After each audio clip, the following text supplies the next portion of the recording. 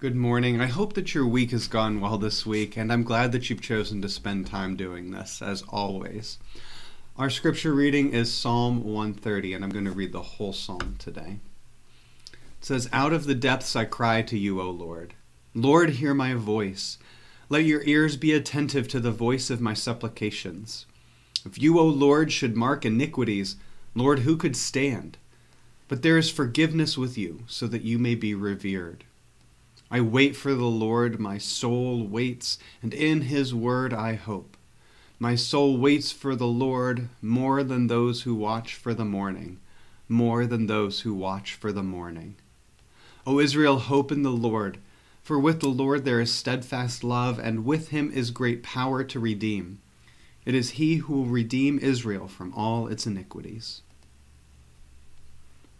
When I read this psalm, I notice two things that stand out to me. The first is the theme of redemption from sin, and the second is the theme of patience. Psalm of patiently waiting for God to forgive sin. What does being patient mean to you?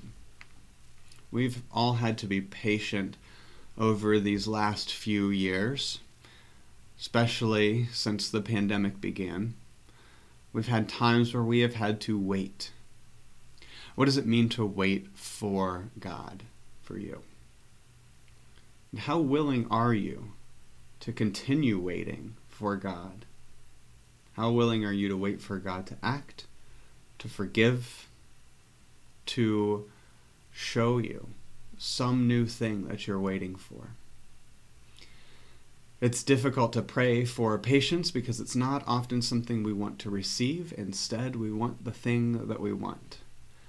But nevertheless, we are not in charge, and instead God is. So let's pray for patience and pray that God will still be with us even as we wait. Let's pray together out of the Common Prayer Liturgy for Ordinary Radicals book. Thank you, God, for working through us despite our sinfulness, despite our unwillingness to be patient.